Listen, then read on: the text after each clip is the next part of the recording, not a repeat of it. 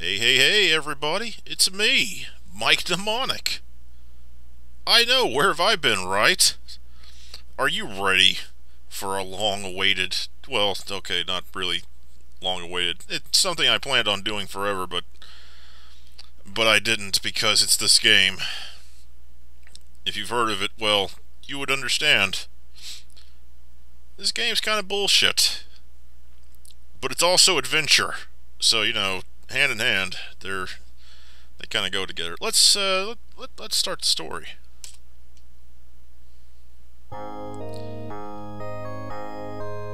So yeah, brothers living in the land of home. That's home, by the way. That will be our main character for the game, Julian. This is Julian's quest.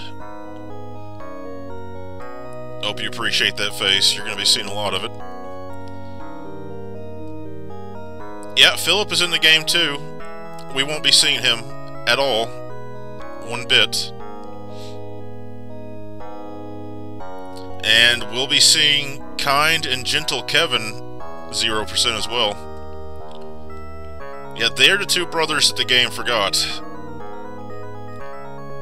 Because I'm not gonna do that, no. There's no point. So, we've got a mayor telling us to get talismans to protect from evil forces. Yeah, hello, say hello to Julian. We are in the village of Tambry. It's morning. And we got a lot of stuff we could do. You got random houses you can go into. And, yeah, there's a whole lot to do in here, as you can see. You got a lovely straw mat to sleep on. And you got a lovely fireplace that you can never get started. Perhaps you would like to look at the fireplace. We have discovered a hidden object. That object right there. So we can pick that up. Yeah, we gotta go through this action menu here. And it's a bird totem. Bird totems, let me show you what they do.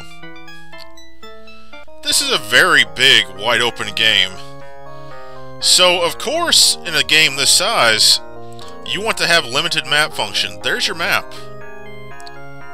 That's what the bird totem's for. So, you know, there we are, the flashing cross. And you might be like, well, cool. Now we got a map that we can use and check to see where we're at. I'm just gonna move over here a little bit. Let's just pull out the bird totem. Wait, where'd my bird totem go? Oh, I used it! Yeah! Yeah! That's right. You use up your bird totem every time you check the map. You could always buy more. Let us talk to the friendly shop barkeep. Yes, let's see. Let's try giving him money. Yeah! Bird totems, they only cost 20 gold coins apiece. Which is exactly what we've got. What a bargain! Not really. So, getting lost will be a thing you get to do in this game. A lot. And also combat. Let's go experience combat. But first, let's check out our inventory. We have a sword. Not really a sword, it's more like a dagger. We're not badass enough for the sword yet. One of the main things we're going to have to buy are these travel rations. You need a lot of these travel rations. Because Julian, he eats constantly. You know, I don't know why they couldn't just list it as an apple.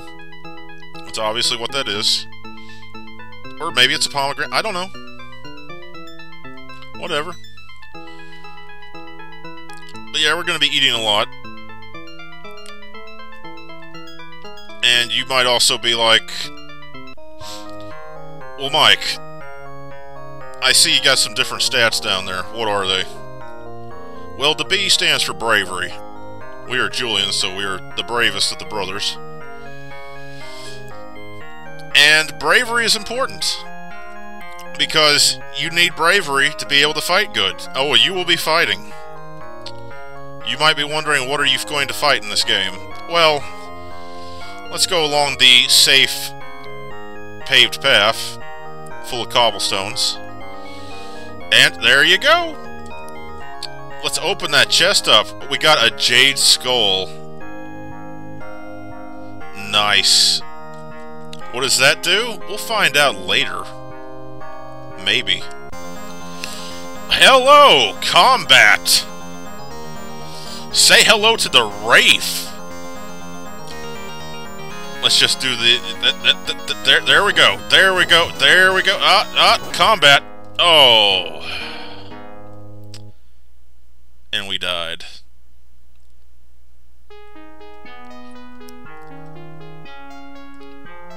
That happens very quickly in the early game. Now take a look at the L statistic. It says 15. Watch what happens when the magical fairy does its thing.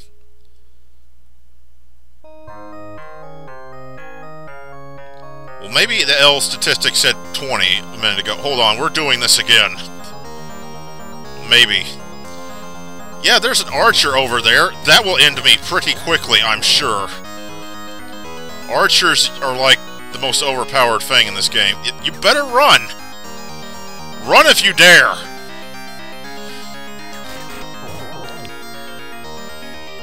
Fuck it!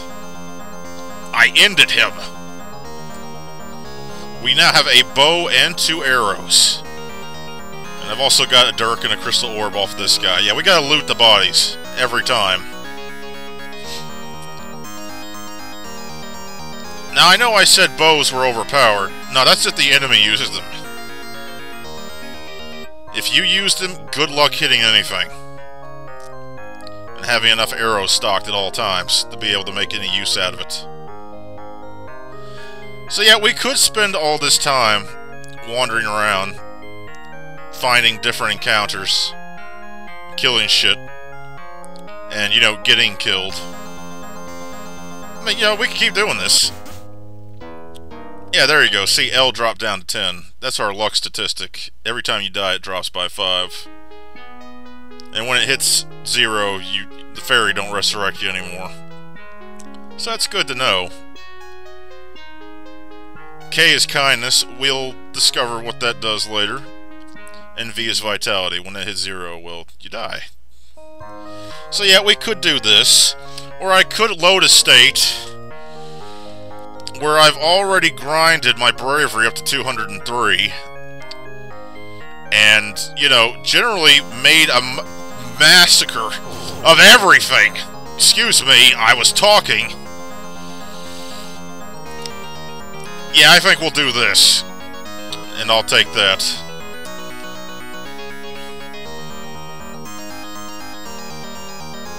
So you might be wondering, what do we do on our first stop of Julian Quest? Well, the game doesn't really give you much direction. You know, you can wander around indefinitely. Oh yeah, yeah, there we go. And I'll just, there we are. Yeah, Wraiths seem to have a lot of balls for the intangible enemies that they are. But yeah, you can spend a lot of time wandering around and not really getting any kind of clear-cut idea of what to do. Or you could do the MikeNnemonic way and use past experience to figure out the proper things. I'm sure normally when you buy this game brand new, back in ye olden times, that the instruction manuals were very clear as to how to make progress.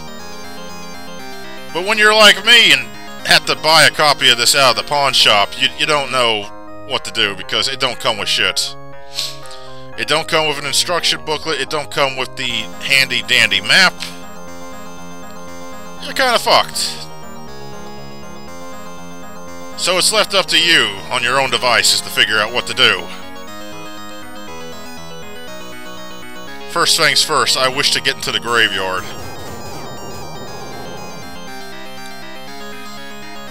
And massacre everything that is living here.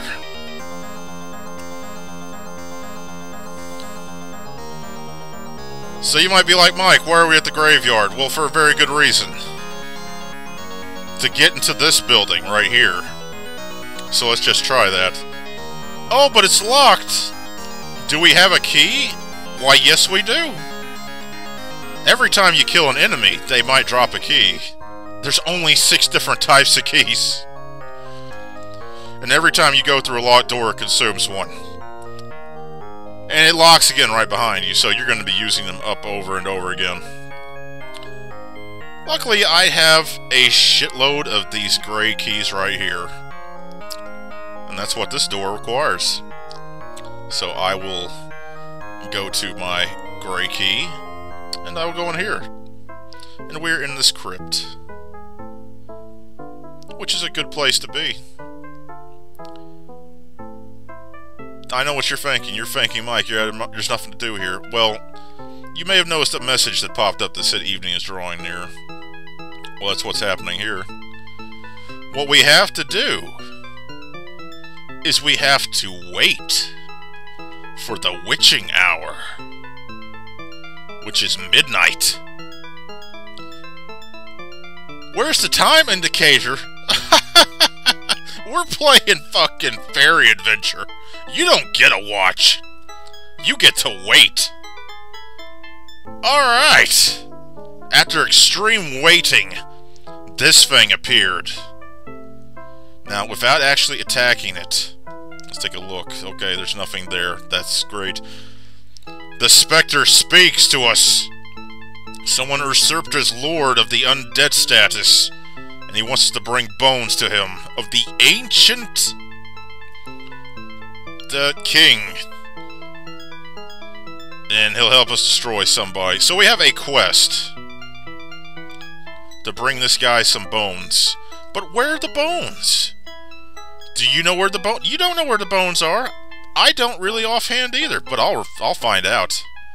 You better believe it. Can I give you some gold? The dead have no need for the wealth of that kind. That's a shame. I was trying to boost my kindness points. So yeah, it's nightfall now. This is the nighttime music. You might say, I can't see shit, Mike. Well, luckily, that's what these little green stones are for. You use them... Hold on. You use them... and suddenly you can see! Awesome times! Excuse me, I have to fucking massacre everything here.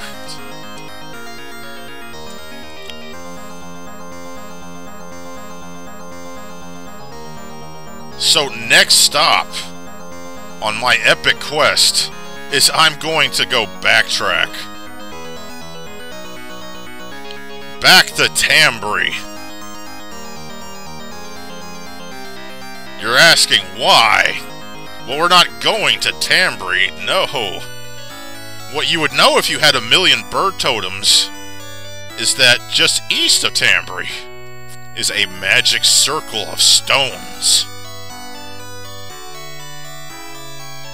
What kind of magic, you ask? Shut up! I'm getting to it.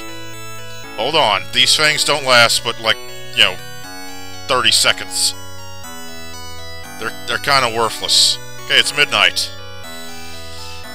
Eastward ho! Well, a little north, too. There we go. So we're just going to venture this way until we come across the Stones of Magic. Also, I had to buy a lot of apples. We're eating a lot of apples. I need to buy more apples at some point. I guess I should grind for gold. That's half the fun of Julian quests. Killing things, grinding for gold, and eating apples. A whole 2 gold from 2 of them. Nice. Let us continue the epic journey. We're fighting in the dark this time.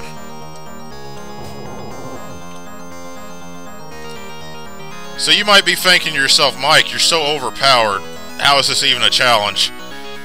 Rangers will still fuck you up, royal. Bravery makes you stronger when you grind it up, but oh man, arrows, they will still fuck you badly. Arrows are the most overpowered bullshit in this game. I tell you, I'm not lying. Excuse me. Where is it? Did I miss it? Hold on. No. I can barely see something right there. Okay. We're almost there. Oh, well, duh! It's right here. This is the Magic Stone Circle. Yeah, alright. Now, what do you do here? Well, if you have instructions, I'm sure it's very simple. If you don't, you take wild guesses. Until you use the magical blue pendant. You can use these to teleport all around the place. I will be teleporting to the Isle of Sorcery. I said Isle of Sorcery. Behold, the Isle of Sorcery. Now, despite the name, there's not much magic going on here immediately. I mean, we'll probably find more goblins and skeletons and wraiths and all that shit, but other than that, I'm gonna have to buy some more of these stones too, probably. Or I'll run out at some point, I don't know. But yes, we need to go in this direction, because located on this very island is the mystical Crystal Palace of the Blue Sorceress. And I need to talk to her, pretty badly. For plot reasons, and other reasons, which will soon become obvious. But first we have to get there. In case you didn't realize it, you know, every time I step into the wilderness, the bushy shit, yeah, it kind of slows you down. Wait, what is this? That's just a tree. Excuse me. I have to equip the take icon immediately. Because you gotta take from the wraiths before they completely disappear. Otherwise you'll miss out on good loot.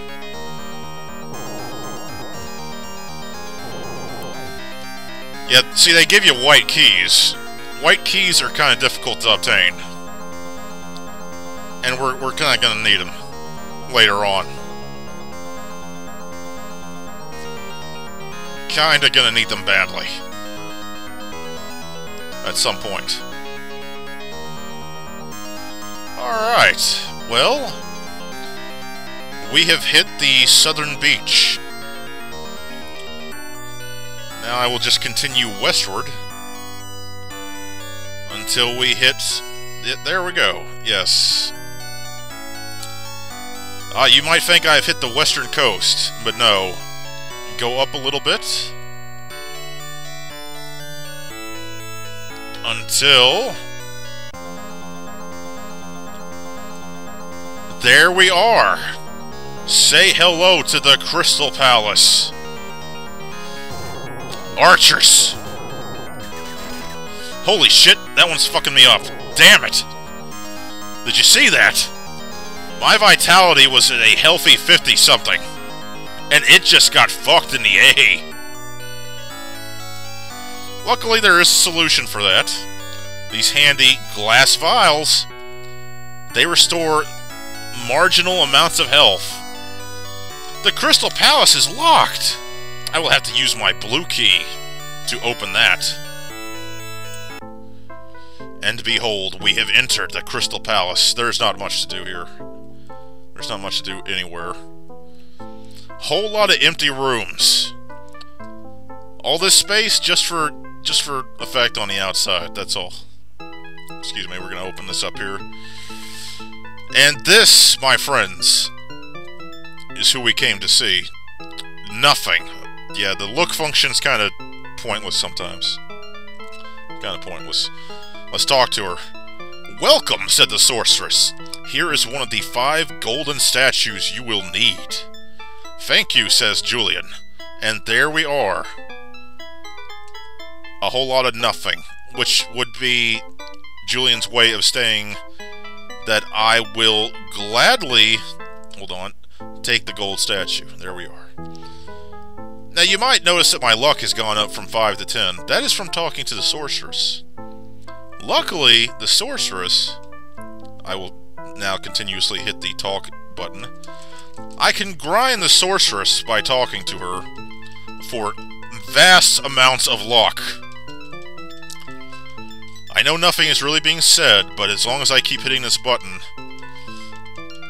I can go up to 60? No. Hold on. 65, yes. I don't think I can go beyond 65.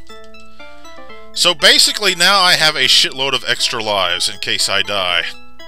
Which, with my vitality being at 25, that's very possible. So this seems like a good place to stop for the moment. Next time on Julian Quest, we go somewhere that is not here for adventure. Also, I can't swing my sword around like crazy every time I say adventure in here because somebody's magic is preventing me from doing that. Somebody who's a buzzkill. Later!